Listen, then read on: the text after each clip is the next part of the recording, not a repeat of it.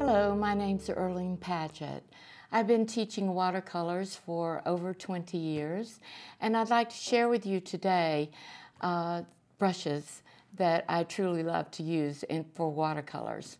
They are the black velvet brushes made by Silver Brush Limited, and I've used them in my classes for over 15 years. As a matter of fact, I brought two brushes with me today. One is my very first brush, 15 years old, and the other is a newer brush, and you can hardly tell the difference after 15 years of use.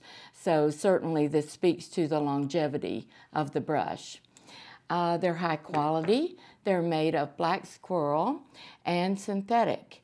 And the synthetic gives them a very nice responsiveness, a nice bounce that I think you'll enjoy when you're painting watercolors. The squirrel is very thirsty and holds a lot of paint and water, and the synthetic helps with the pointing and the wonderful responsiveness of the brush. You can paint, you can paint fine lines, heavier lines. It's very responsive, and it has a consistent color release that you'll appreciate. Many synthetic brushes release all the paint and water with the first touch, and the black velvet releases very consistently time after time. It comes in a variety of shapes and sizes. I use the rounds mostly in my painting, but certainly it has a wonderful square wash that is good for covering large areas for those painters who need this. And again, very responsive, and you'll enjoy using it. Another of my favorite, well, actually it's my most favorite, is the oval wash. And you'll see that it's wide and yet comes to a point. Well, I paint curvy things when I paint. I paint flowers, and that's things that I must get around in the background.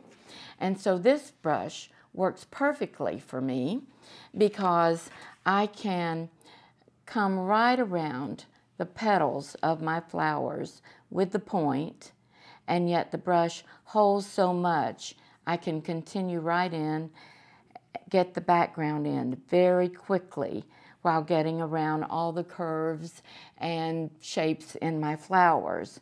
And it's a wonderful brush for my technique. Obviously, the brush does other things. It makes wonderful leaves and grasses, and you can paint on its edge as well as its wide edge.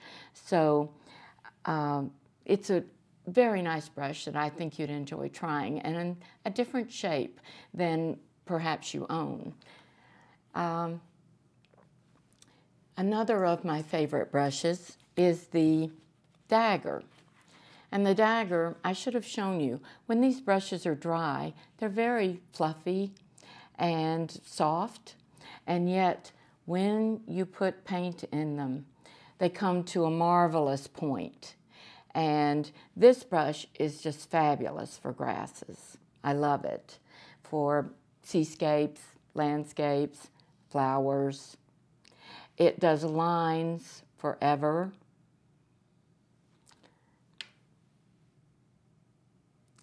And I especially like it for doing tree branches.